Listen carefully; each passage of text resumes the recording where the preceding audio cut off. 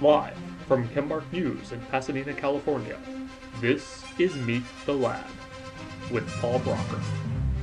Our issues this Sunday: laboratory safety in academia.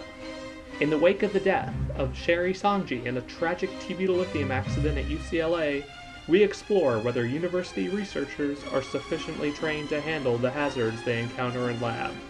Has the culture of safety improved within the last 3 years, or are chemists just spinning their wheels?